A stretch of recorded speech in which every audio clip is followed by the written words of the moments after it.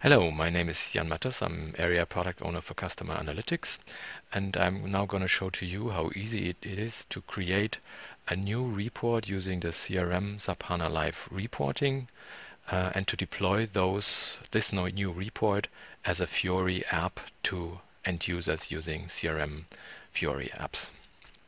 So let me shortly switch into the CRM web UI.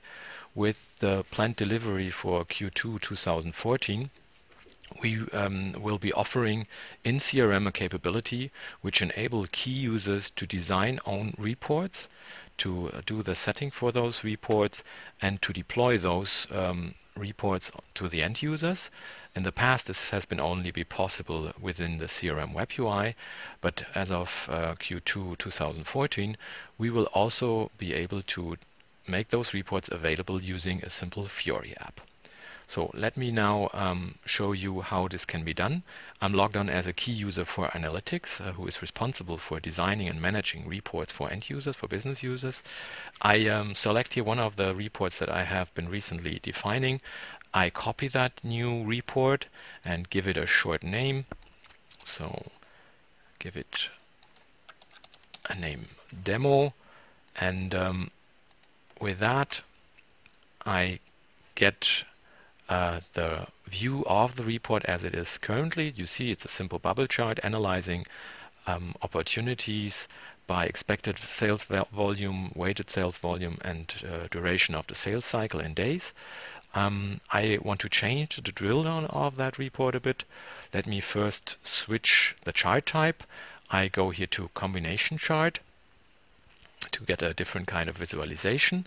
I want to remove the key figure sales cycle duration in days. I simply click here on the X, and furthermore I want to have a drill down where the data is not aggregated by the opportunities itself, but by the name of the account, and that's why I have to select here the prospect ID. So I select that here as well. So let me now get a short view on how my report will be looking. I think that looks great. So now I have the names of the accounts on the button. I have the value, the weighted and expected value, and I have a nice combination chart. Finally, I could also do some settings which the user cannot be changing. Let's say I could introduce some filter settings, like let's say filtering for the sales organization or a certain sales employee responsible. If I would be doing this, I could enter a value and then also hide those values that the end user cannot be changing those. So, but we want to stay simple right at the start, and that's why I simply now save and close the report. With that, I'm done in the CRM web UI. Let me now switch to the Fiori Launchpad. In the Fiori Launchpad, you get a list of all tiles which allow the user to start the Fiori apps. And of course, you might be having multiple launch tiles for different reporting objects. You see here one of the tiles is named opportunities. We have another one which is called activities for doing activity analysis. I now go into the opportunity report app and open that up. And after a few seconds, you'll be seeing the full list of reports regarding opportunity.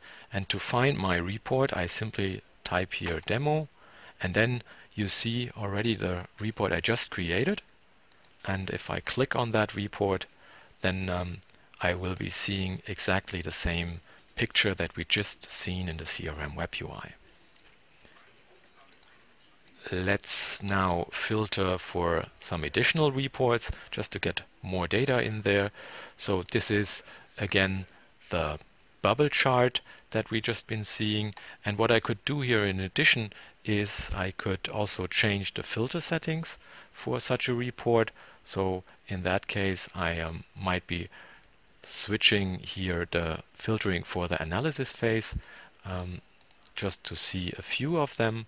I click here and select a couple of them, and then I confirm this by clicking, and then I get a different picture. Now different opportunities are being shown. So thanks a lot for your time and bye bye.